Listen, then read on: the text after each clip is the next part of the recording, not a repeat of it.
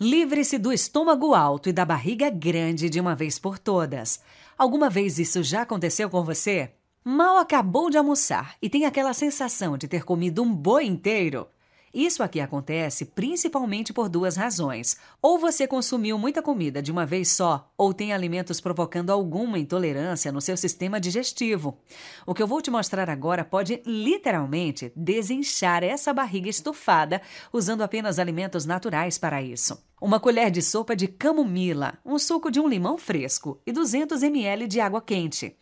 Esquente a água, em seguida coloque a camomila na água quente. Tampe a panela e deixe em infusão por 10 minutos. Pronto, agora coe e adicione o suco do limão.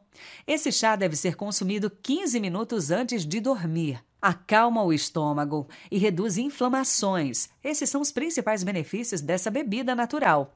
Oi, pessoal. Isabela aqui, tudo bem com vocês? Para a segunda receita, vamos precisar de meia colher de sopa de canela em pó ou então um pauzinho de canela, uma colher e meia de sopa de casca de laranja ralada e 300 ml de água. Coloque a água para esquentar em uma panela.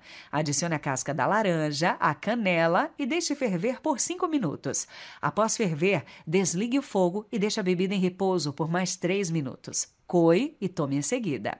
Recomenda-se beber uma xícara de chá por dia. Essa bebida vai ajudar a melhorar a digestão, a acidez estomacal e o trato intestinal. E aqui vão mais 7 dicas rápidas para eliminar o estômago alto e a sensação de inchaço. Primeira, coma devagar e mastigue várias vezes, evitando falar enquanto se come para não haver deglutição de ar.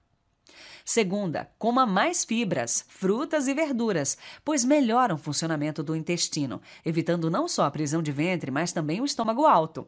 Terceira dica, beba água durante o dia pelo menos 2 litros. Quarta dica, evite o consumo de alimentos pesados à noite.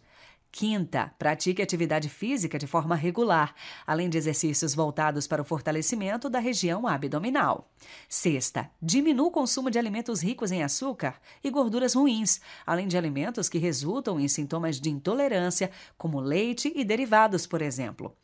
E a última dica, evite o consumo excessivo de bebidas alcoólicas.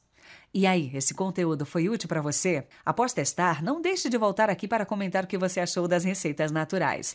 Toda semana tem dica nova para ajudar você a conquistar uma saúde melhor. Inscreva-se e compartilhe com seus amigos.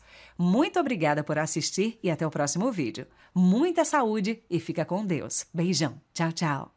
Se vocês gostam de saúde natural e remédios caseiros como este vídeo, inscreva-se no canal e clique no botão do sininho para você receber nossas dicas todos os dias. Se você chegou até aqui, deixa um emoji de coração nos comentários para eu saber que você assistiu o vídeo todo.